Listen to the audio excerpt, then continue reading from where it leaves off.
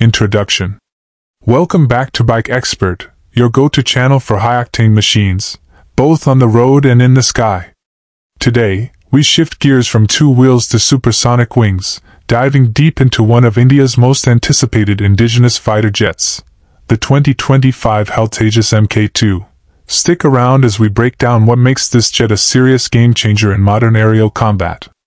Airplane. What is the Tejas Mk2? The Tejas Mk2 is a 4.5 generation multi-role combat aircraft, developed by India's Hindustan Aeronautics Limited, HAL.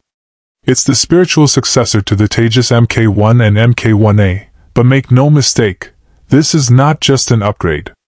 With over 70% new systems, increased payload, and advanced avionics, the Mk2 is a major leap toward replacing India's aging fleet of MiG-29s, Mirage 2000s, and Jaguars.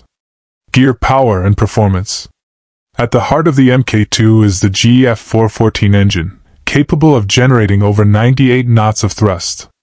This gives the Tejas Mk2 a top speed of Mach 1.8 and a combat range of around 1,500 kilometers, far superior to its predecessors. With a maximum takeoff weight of 17.5 tons and a weapons payload of 6.5 tons, it's designed to carry a formidable loadout of missiles, bombs, and electronic warfare pods. Brain, avionics, and cockpit tech. Tejas Mk2 is packed with cutting-edge avionics, including an indigenously developed active electronically scanned array, AESA, radar, infrared search and track systems, IRSD, and a state-of-the-art glass cockpit with wide-area multifunction displays. It also features AI-assisted systems, voice command capabilities, and sensor fusion technology, giving pilots an unmatched situational awareness edge. Shield, stealth, and survivability. While it isn't a stealth aircraft in the 5th-gen sense, the Tejas Mk2 comes with reduced radar cross-section, RCS, due to its carefully shaped airframe and radar-absorbent materials.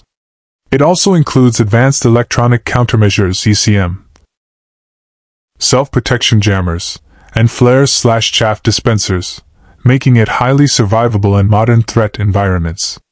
Indigenous strength. More than 80% of the Tejas Mk2's components are expected to be made in India, reflecting the country's push for Atmanirbhar Bharat or self-reliant defense. HAL's goal is not just to strengthen India's Air Force but also to open doors for future exports and global collaborations. Timeline and deployment.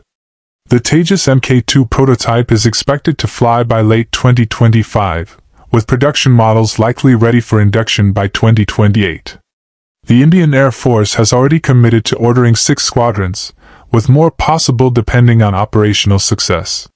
Sub's final thoughts.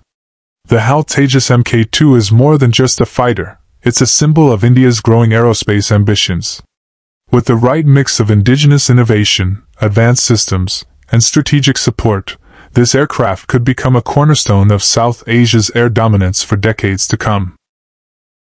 Outro. Subscribe to Bike Expert. If you enjoyed this deep dive, hit that like button, subscribe,